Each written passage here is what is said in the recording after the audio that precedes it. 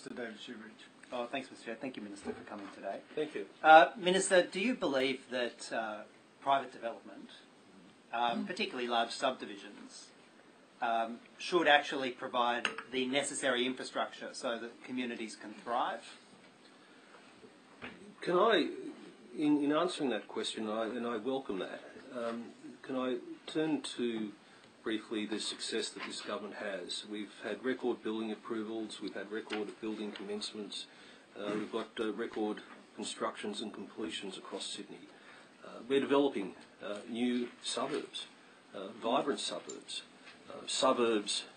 But I'm asking you about the infrastructure, Minister, not the numbers. Do No, you believe no. those developers should provide the necessary infrastructure for communities to thrive? Developers already provide, and yes I do, together with government, and we've got a very strong position, this government, in the amount of money that we are spending on infrastructure, creating a city through strategic consultation, through collaboration, ensuring we keep that local amenity and local character. Lots of collaboration with developers, Minister. Including community engagement.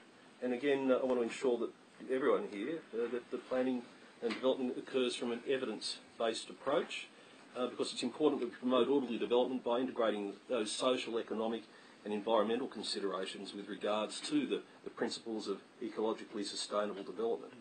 And of course we'll continue to consider advice from independent organisations, because as a government we will consider all proposals and policies that seek to enhance our urban realm, particularly those that enhance connectivity and contribute to resilient communities. So whether we're looking at our vertical villages or optimised communities, our priority precincts, our priority growth areas, or housing for key workers, we're committed, and I'm committed as a Minister, to addressing that housing affordability challenge in Sydney and regional New South Wales, to ensure that that infrastructure goes in either before or concurrently as we develop these new communities. Minister, that's perhaps the greatest collection of planning jargon I've yet heard in a single contribution. So congratulations. Thank you very much. Vertical villages. Minister, We've heard you go on a bit of time. Minister, do you know a property developer called Keith Johnson?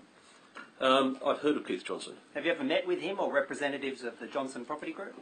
Well, can I say that my diary disclosures are made public, and I'd ask you to look there for all recorded Simple meetings. question. Have you met with Keith Johnson or representatives of the Johnson Property Group? Look, my diary disclosures are made public, and I ask you to look there for all recorded meetings. But if you want to know, with respect to the contributions we take from developers to provide, that key infrastructure for these new communities, to ensure that there is that local amenity and local character, I'll ask Deputy Secretary Nelson to probably unpack that further. Minister, my question was about meetings with Keith Johnson. Well, I've answered that question, Mr Chair. Yeah. Minister, are you aware... Your question was about... have you met with Keith Johnson or representatives? No. You're talking about an earlier question, Minister. We've moved on. Minister... So you're saying that I answered that first question?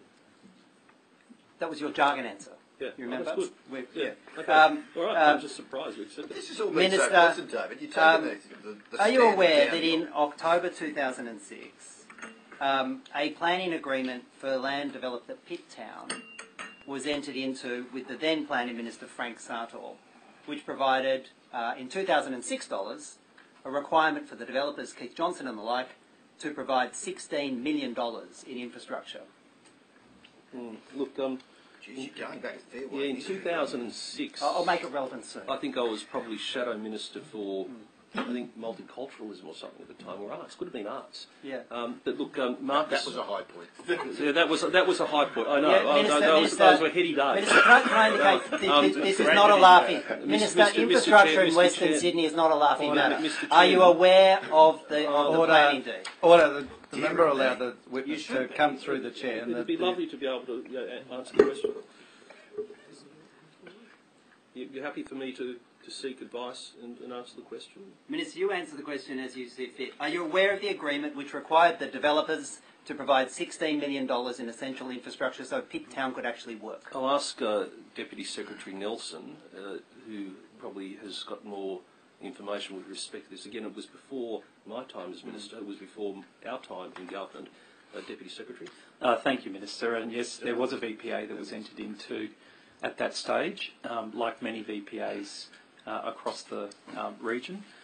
Soon after, there was a global financial crisis, and the then government made a decision to review the charges that were applicable in relation to all development contributions across the region to incentivise development to keep things moving and to keep housing supply on track. The decision was made some 8 years ago for that VPA then to be offset by 50%, and that was a standing policy position that the council made in relation, or that the state made in relation to VPA agreements.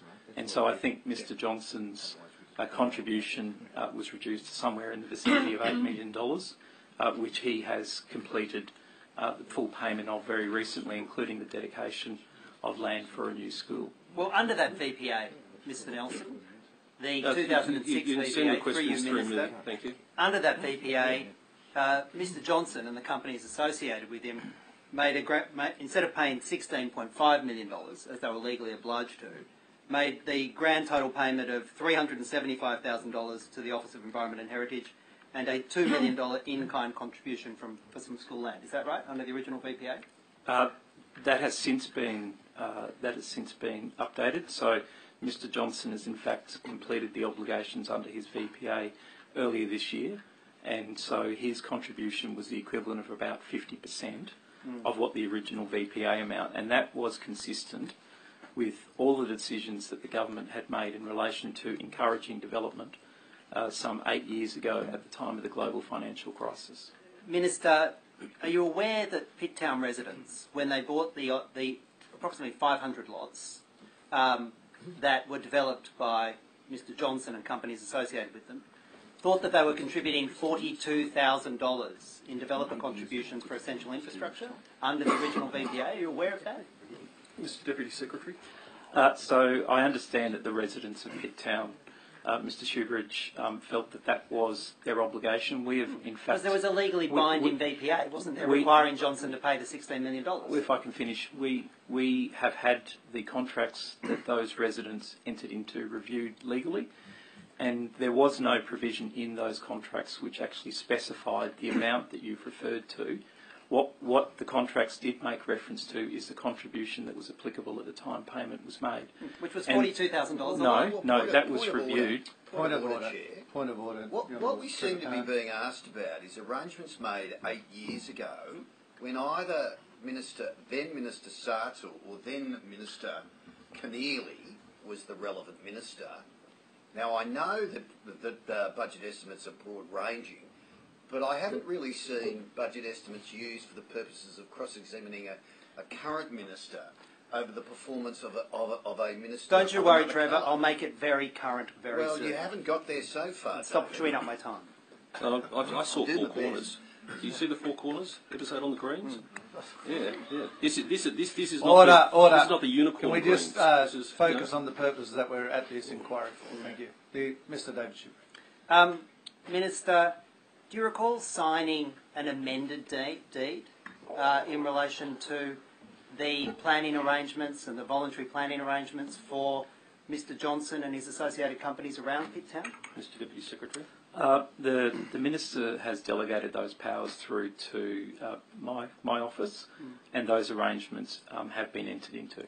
So is it true that not in ancient history, but on the 5th of April, or thereabouts this year, under a delegation signed by you, Mr Johnson got a $10 million gift by an amended VPA that cut his contribution requirements from $16 million to just $6 million? I reject the entire Why do you premise give of the a developer a $10 million gift under delegation? I reject the premise of the question. I think it is unreasonable.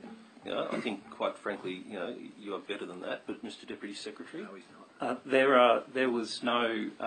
There was no deal done this year that wasn't agreed to 10 years ago. Was there a deed signed into in April which gave a $10 million cut to this developer? There was, but it reflected an agreed position that was taken a decade ago, at which time the then government, made a decision across the board to reduce development charges by 50% to encourage supply during a period of very uncertain times for Australia.